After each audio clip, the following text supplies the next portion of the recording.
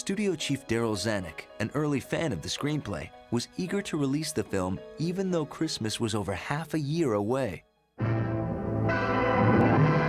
They chose to bring it out in the summer because more people go to the theaters in the summer, and they felt that they would have a bigger commercial success.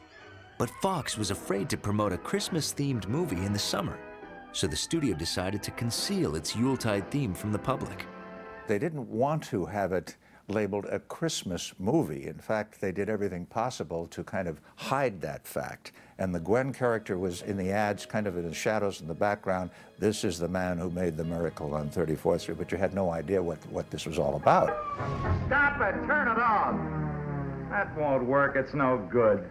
What do you make a trailer for? To give the public an idea of what kind of a picture to expect. But, boss, hilarious, romantic, tender, exciting.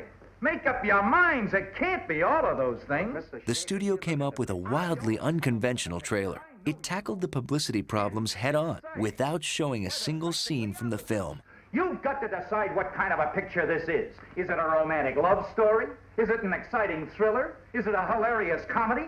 Make up your minds. Now go to work and fix it up. Hey, Rex, how are you? Ed, how are you? Good to see you. How's the ghost of Mrs. Muir? It's pretty good, I think. How's New York? Fine. Say, Rex, have you seen Miracle on 34th Street? Yes, saw the preview. I never heard laughs like it in the theater before. Oh, is that right? Don't miss it. I was crazy about it. You really think we've got something, huh? I don't know whether the women will like it, but it's a great man's picture. Oh, I'm sorry.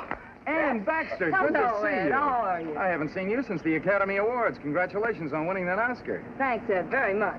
Oh, say, Ann. Yeah. Have you seen Miracle on 34th Street? Have I? Ed, it's wonderful. Yeah, I understand it's a pretty good comedy. Comedy? Well, I suppose that's true. I had a million laughs, but the thing that got me were the tears in between. It's so tender and charming and warm. I don't know how the men are going to like it. It's a great woman's picture. Is that so?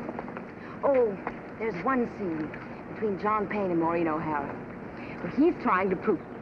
No, I'm not going to spoil it for you. You go and see it.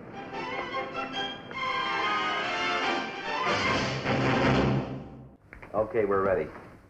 In May of 1947, Miracle on 34th Street was put to the test with its first audience preview. Anxious Fox executives were about to find out if their plan to release a Christmas movie amid the high-temperature heat of summer would somehow succeed or result in box office disaster. Fox had no expectation that it was going to be this, just really sort of part of cinematic history. And then once it was previewed, it had this spectacular reaction.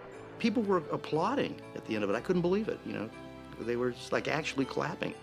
And they realized, oh my God, they had now had a hit on their hands.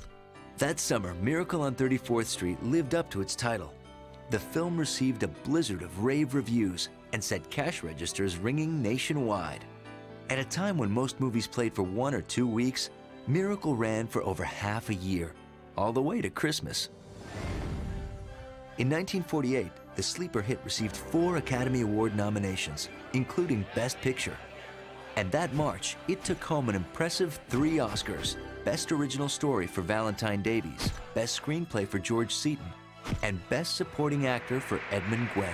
Edmund Gwenn of The Miracle on 34th Street. Now I know there's a Santa Claus.